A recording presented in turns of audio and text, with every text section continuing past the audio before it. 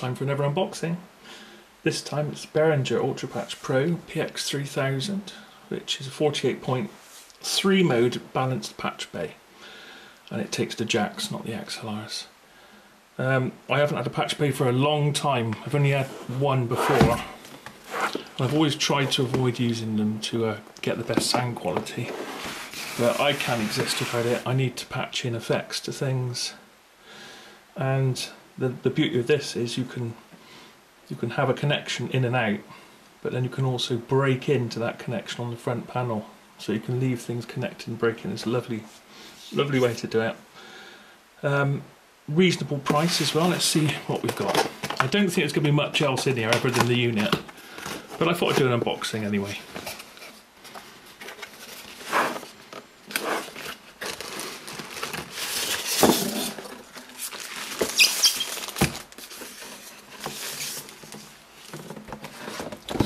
Quick look at the box.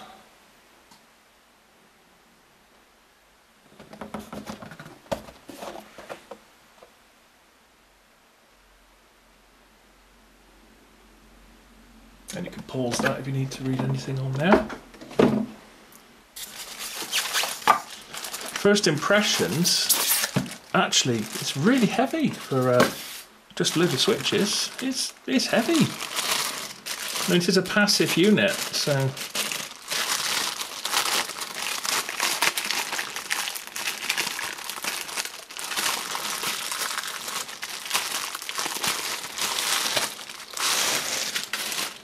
and of course a lot of people, well, not a lot of people, I mean we all think that having switches on the top is not the greatest idea, because obviously well, for most people, including myself, it would be in a rack, so you want to make your mind up before you put it in. But if you look at the unit, I mean, there is no space to put that anywhere else. So I guess they could have possibly thought about bringing out a 2-unit version and have all the switches above.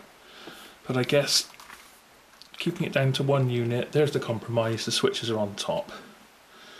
So you've got normal at the top, through, and half normal. Fantastic. There we go. So do you want to have a look a bit closer?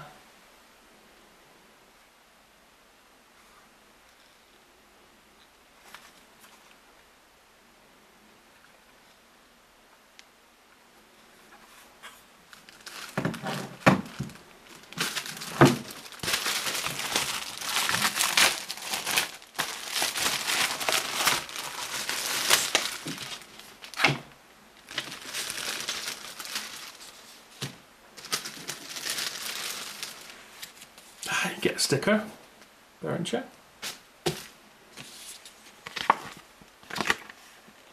Something printed in Japanese.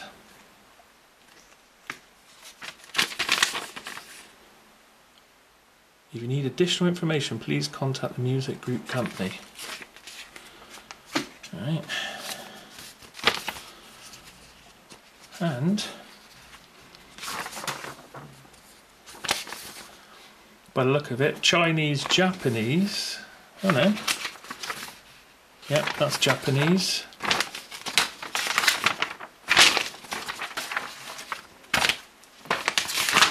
Chinese.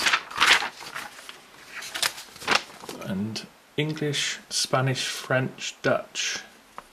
What's PT? Portuguese? I'm guessing. Anyway, you've got a nice, rather than one of these newspaper unfold type things, you've actually got a nice proper sized instruction manual. It says about the warranty, claim for damages, another language.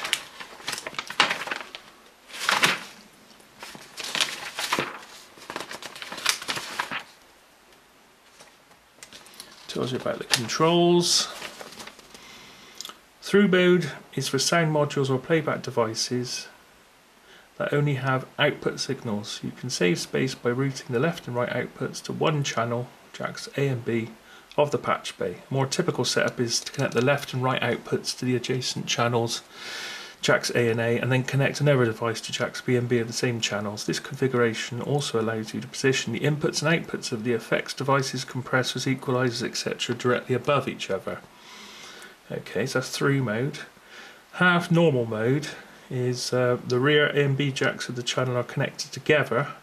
Unlike normal mode, the connection between the rear panel jacks is not disabled when a 1/4 inch plug is inserted into jack A on the front panel. This allows you to take the signal from a mixer's channel strip into parallel without interrupting the signal of the path on the channel strip.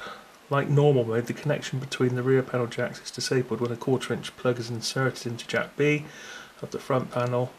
When 1/4 inch plugs are inserted into jacks A and B on the front panel, the front jacks will be connected separately to the corresponding rear jacks. This is called input break and is used mainly to insert an effect or processor into the signal path.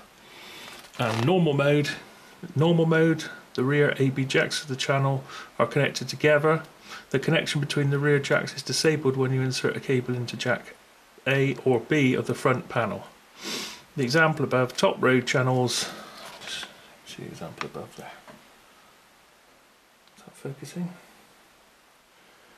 The example above, top row channels 1 to 4 are the outputs of a keyboard and a MIDI sound module. They are connected in this example configuration to the input channels 1 to 4 on the mixer.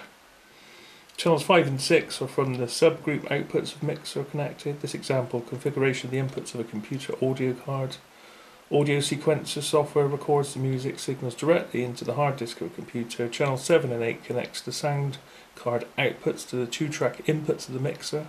Since the rear panel jacks are connected together in the normal mode, position 1, the subgroup signals can be recorded directly onto the PC and played back via the 2-track input of the mixer. That's for playback and monitoring, without a single patch cable having to be plugged in. In this way you can build up a basic configuration for your studio which can be easily modified by simply patching signals via the front panel jacks, position 2, or by feeding in external signals via patch cables, position 3. You could, for example, connect the keyboard signal to channel 3 and 4 by patching 1A to 3B and 2A to 4B. So before wiring your studio, it is advisable to identify the connections that will be used most frequently and set them up as your basic configuration, one above the other on the Patchbay. Then you will have a clear overview of all the connections and still be flexible. So it's a really flexible unit. I mean, the last Patchbay I had was just mirrors, just the back was the front, so you just connected and patched across. So well, there we are, that's it, that's the unboxing. It's a solid unit, I must say that. It's heavy. So there we are, ULTRAPATCH Pro, model PX3000, multifunctional 48.3 mode, balanced Patchbay. Thanks for watching.